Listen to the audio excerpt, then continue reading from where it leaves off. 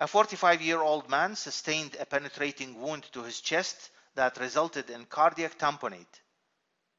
Blood accumulates between.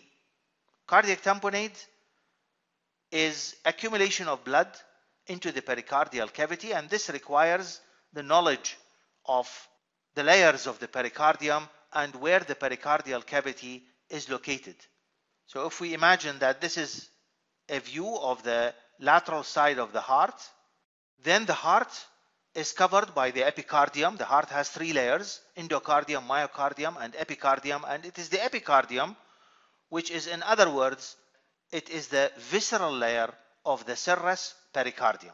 In fact, the pericardium has two layers to start with: a fibrous pericardium and a serous pericardium.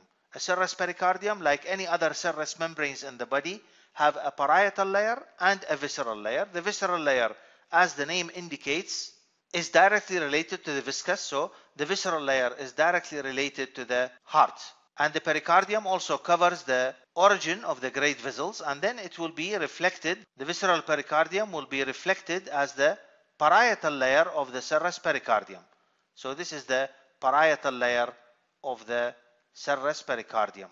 The fibrous pericardium is a thick layer. It is the outermost part of the pericardium. The fibrous pericardium is directly related to the outer aspect of the parietal pericardium. There is no space in between them.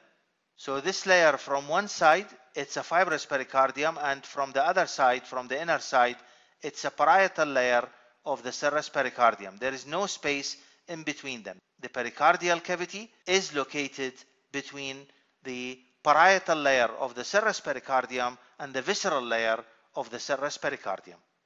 So in cardiac tamponade, let's see the option A. Where would the blood accumulate? Myocardium and endocardium? No.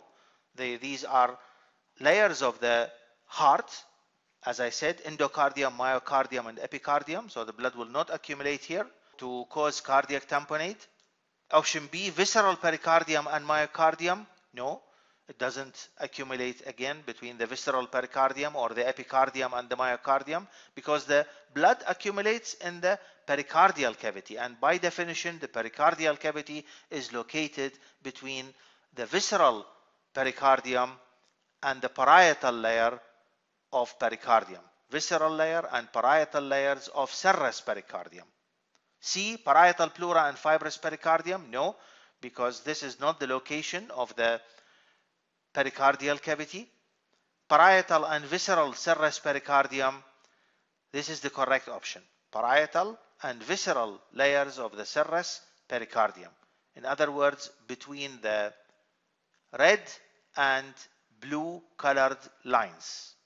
Let's look at option E, fibrous pericardium and parietal serous pericardium. This option is also incorrect because there is no space for the fluid, for the blood to accumulate here.